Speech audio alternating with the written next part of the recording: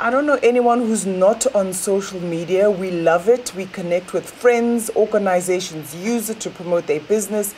Businesses advertise, but social media, you can't always trust what you see, correct?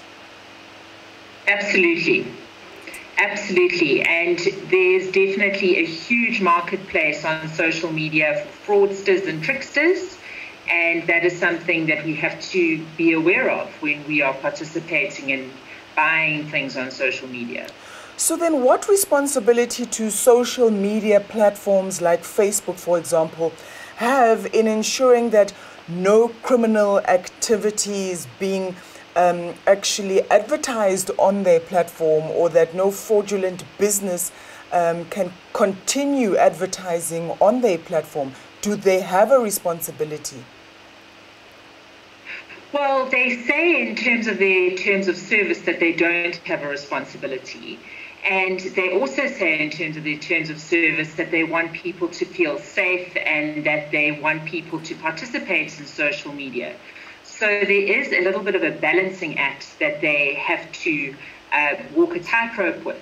The problem for them is that people are not accepting anymore that they are just a platform where people can advertise. And they are saying that they really are publishers, that Facebook and social media platforms are publishers that need to take responsibility. And that's why there's been increasing litigation on this issue. So then what kind of protective measures do these platforms have in protecting users from fraudulent pages or from scamsters that are trying to fraudulently get people's money?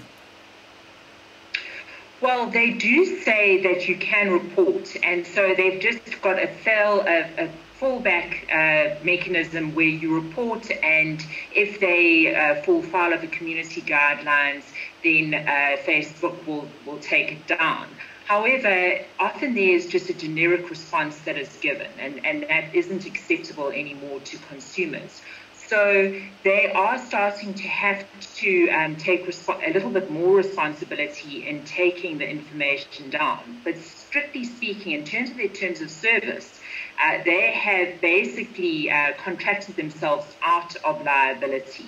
So it's going to be someone or an individual or a company that has got an appetite for litigation and is willing to spend money on litigation that takes a big behemoth like Facebook on, a social media platform on, and says that they must take responsibility, because strictly speaking, they don't have to take responsibility.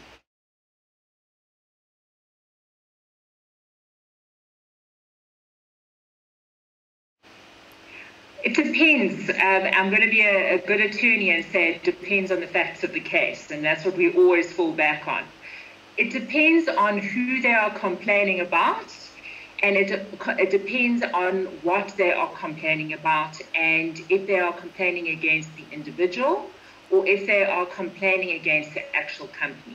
A second facet of this is that you have to make sure that when you are defaming someone, and when I say defaming, when you lowering the reputation of a company online or in public in any way, you have to make sure that what you are saying is true and in the public interest. So you may be very, very angry, and you may be saying all sorts of things that actually aren't true, and that might be unlawful. So you've got to be very careful when you are naming and shaming on social media. And the unfortunate thing is that it is so effective. So people will go onto social media and they will name and shame, and it is the easiest way to get any kind of reaction. But it is something that could land you in very, very hot water in the courts, because if it's not true and it's not in the public interest, then it is unlawful and you can be sued for defamation. Thank you for watching our stories here online, and please subscribe below to become part of our YouTube community and be notified when we upload our latest content.